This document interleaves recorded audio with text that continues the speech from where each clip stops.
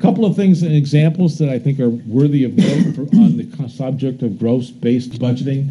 So the first one is a warrant article to see if the town will vote to raise and appropriate $25,000 to replace the wooden play structure at the town playground.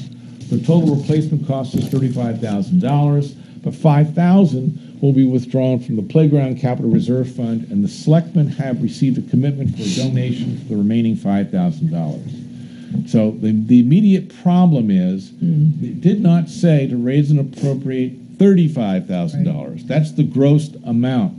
Certainly you could have the dollars coming from the Playground Capital Reserve Fund, and you could even say, and to include any donation not to exceed $5,000. So as we suggest, you could change it to say to raise and appropriate $35,000 for the play structure. Of this, $5,000 is authorized to be withdrawn from the Capital Reserve Fund, $5,000 is anticipated from private donation, and $25,000 is raised by taxation. You have all the actual funds the dollars are coming from, and you have the total appropriation. That's what we mean by gross-based budgeting. Another example, to see if the town will vote to raise and appropriate the amount necessary to buy the 2015 Ford F-30 350 4x4 dump truck, and I have no idea what that is, friendly Ford sales in Fordham, New Hampshire. And so the biggest problem is the failure to appropriate a sum certain, because we don't know what they need for the appropriation. But also, it's a very specific, designated, exact model, which if that model is not there and available, you're not going to be able to make this appropriation. So clearly the solution is to have a gross appropriation, and really don't use this very specific limiting language that limits the select board to a particular item.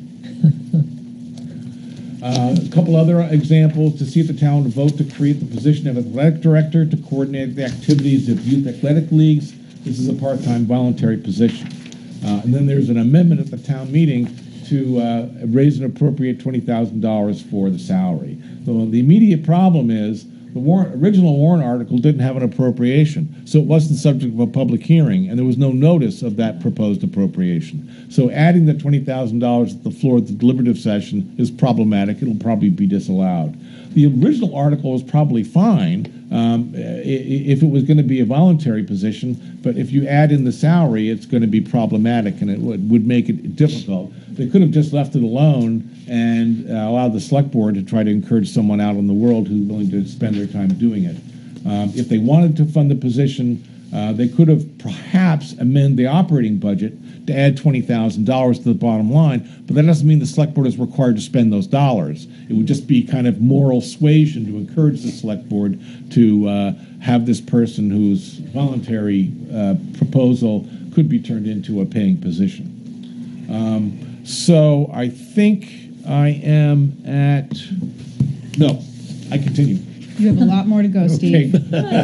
So gross-based budgeting, we've already talked about special warrant articles. We've got special warrant articles which are petitioned appropriations, bond issues, coming dollars in or out of capital reserve funds or trust funds, designated special or non-lapsing or non-transferable. All of these kinds of warrant articles are ones where the Budget Committee does have to give a recommendation, yes or no. And in some towns, you've actually perhaps voted to indicate how the vote went. You know, vote of 6 in favor, 4 opposed, et cetera, et cetera.